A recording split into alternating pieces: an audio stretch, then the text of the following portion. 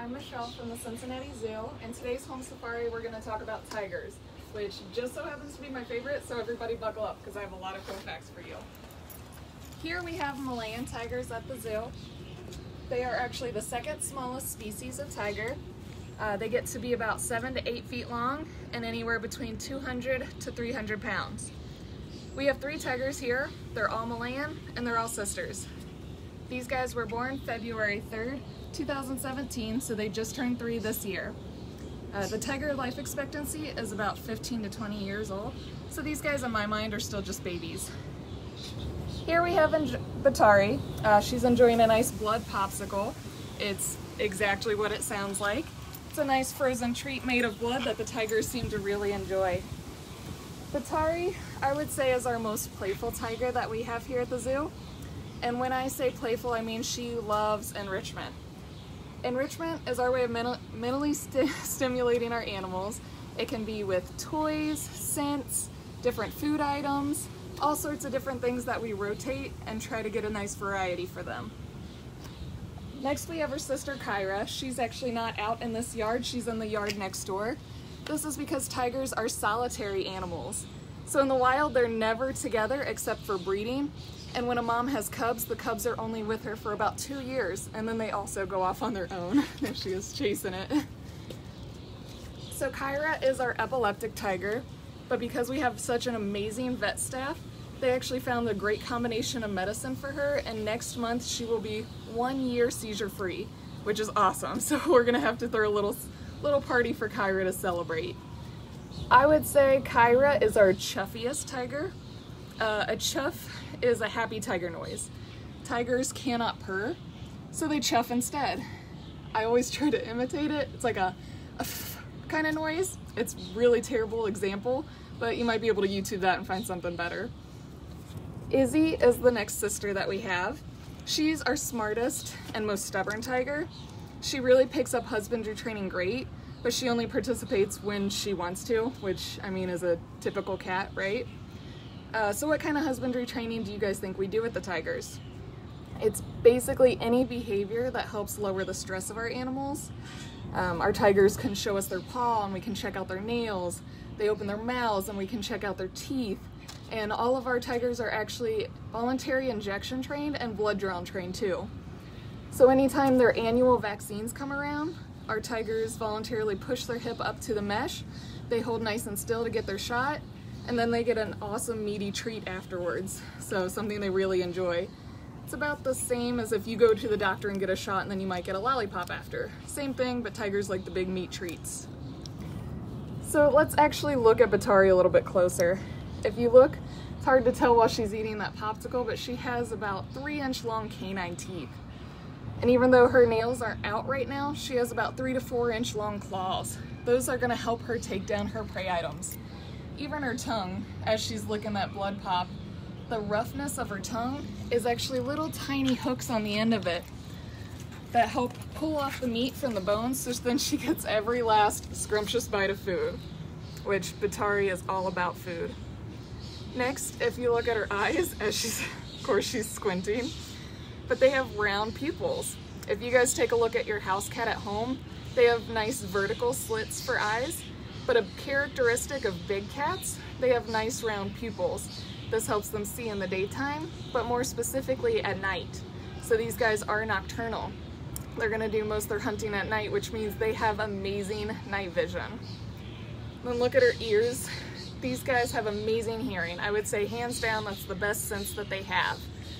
These guys can rotate their ear. You already see her pointing them back a little bit. Now she's pointing them forward, perfectly on cue. Thank you, Batari. So these guys can rotate their ears around, and it helps them to pinpoint prey anywhere in a thick, dense jungle, which is just incredible. Now, if you're looking at the back of the ears, there's that beautiful white spot on there. This is called a celli. It's considered to be a fake eye on the tiger. So imagine an animal walks up behind the tiger just like we are right now.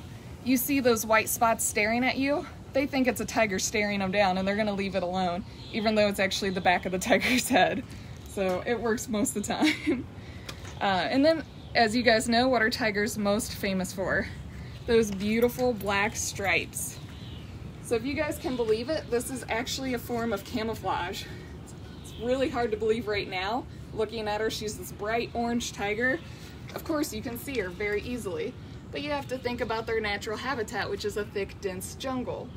So when the light hits the trees, it's really bright, and then the shadows behind the trees are really dark. So therefore, you get the striping effect. Tiger stripes are unique to every individual tiger, just like fingerprints are. So Malayan tigers are found in central and southern parts of the Malay Peninsula in southern Thailand. These guys are the top of the food chain, so they pretty much eat whatever they can catch, which includes deer, boar, sun bears, tapir, and even young elephants. But even though these guys are the top of the food chain, there are threats for tigers, which include deforestation, human development, and poaching. So Kyra, Batari, and Izzy, here at the zoo, they all serve as ambassadors for their wild counterparts, which, as I just said, they aren't doing that well in the wild. In the past 100 years, tiger population has declined by 96%. Our hope here at the zoo is that as you get to know Batari, she'll inspire you to help conserve tigers. One easy way to do this is to support organizations that are accredited by the AZA. That's the Association of Zoos and Aquariums. An AZA accreditation ensures that an institution meets the highest standards of animal care, as well as contributes to conservation and education. So the Cincinnati Zoo is AZA accredited, and in recent years has donated to Panthera's Tiger Forever program, which works with local agencies to end tiger poaching, prevent human-tiger conflicts, and helps protect the prey item's natural habitat. Another way you guys at home can help tigers is to buy products that use sustainable palm oil. Palm oil is found in almost everything in your home.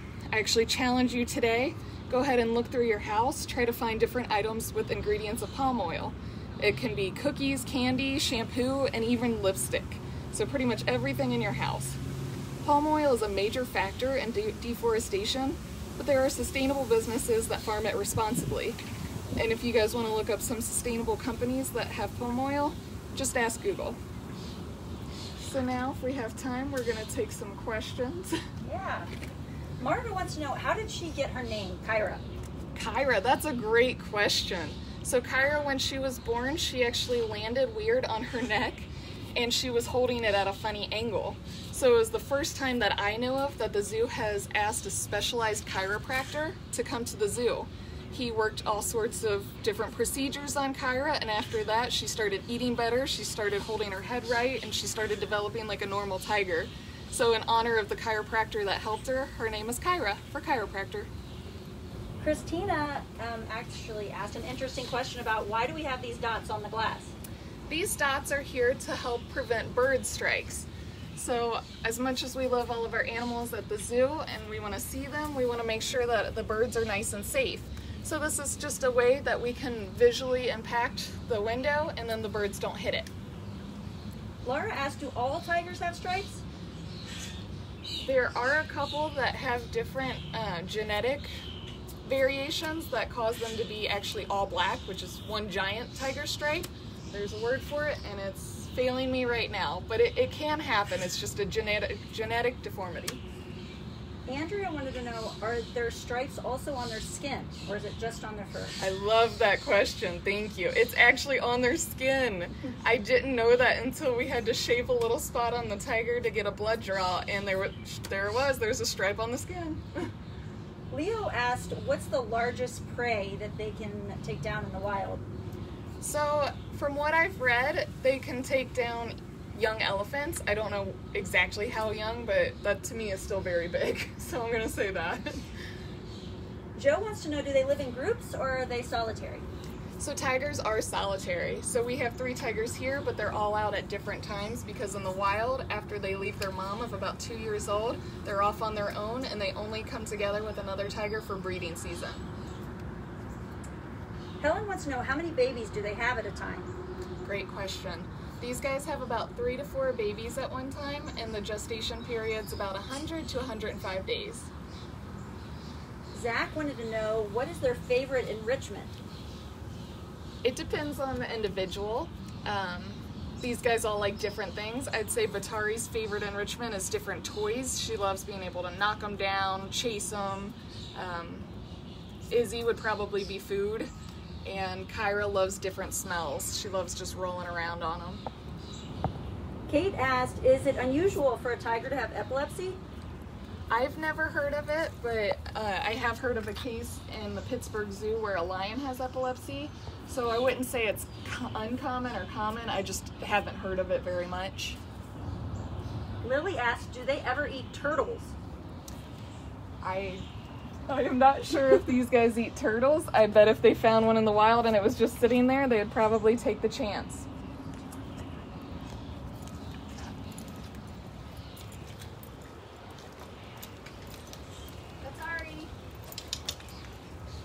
Now she's not going to. Sorry.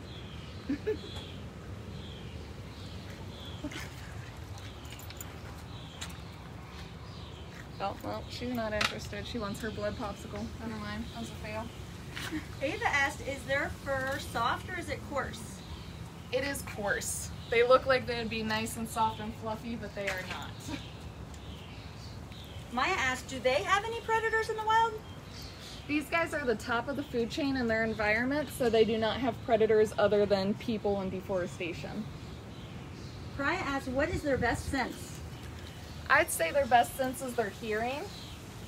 They obviously have a lot of great adaptations, but their hearing, they can be able to pinpoint prey items in a thick, dense jungle, which is just incredible. Promise asked, how many pounds of food do they eat a day?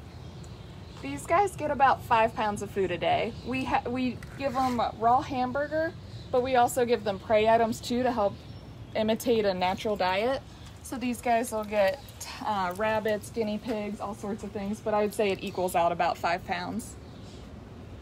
Charlotte asked, do they swim ever? Great question. Tigers are the anomaly of cats and they love swimming. So these guys actually do have webbed feet and they are great swimmers and they love it. Jeremiah asked, what's their gestation period? Their gestation period is between 100 to 105 days. And our last question is from Hudson. What is their very favorite food? Again, I think their favorite food depends on the tiger, but I have seen none of our tigers turn down a rabbit. They love it. All right, guys, thank you so much for joining us in today's home safari. We'd love for you guys to click the link for today's activity, which is wild art. So we know now that Malayan tigers are famous for their orange fur with the black stripes. So we want you to use whatever you have available to recreate the tiger's stripe patterns. And then we want you to upload your masterpiece for Batari to check out to see if you use #ZooHomeSafari. Thanks, guys. Stay healthy and stay happy.